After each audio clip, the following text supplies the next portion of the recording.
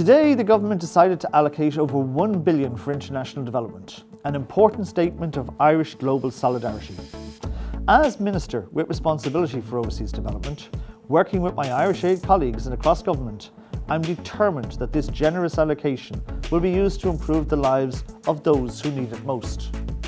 Irish Aid has for many years invested in global public health systems, helping put in place people and structures required to enable our partners ensure the health of their citizens.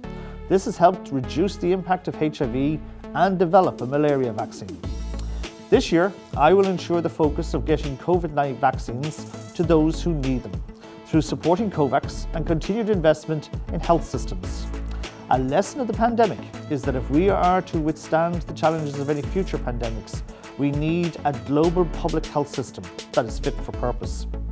It's essential that we respond to other impacts of the pandemic. A personal priority is that Irish Aid intensifies its support in the efforts to get 63 million girls currently who are out of education back into school. And with global hunger rising due to pandemic and conflict and climate change, this allocation will allow us to increase our response to humanitarian crises in that spirit of generosity which has long characterised us as a people. It will enable us also to build on our contribution to global food security, sharing our experience in developing food systems. This work has taken on, I believe, an additional significance in the face of climate change.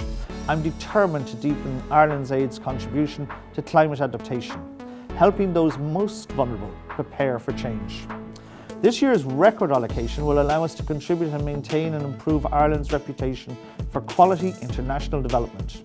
The OECD and well-respected international think tanks regularly highlight the quality of the Irish Aid programme, including its focus and impact on the poorest people and regions. Ireland can be proud of the contribution we make to making this a better world. Today's record allocation of over $1 billion for international development will hopefully make that even better.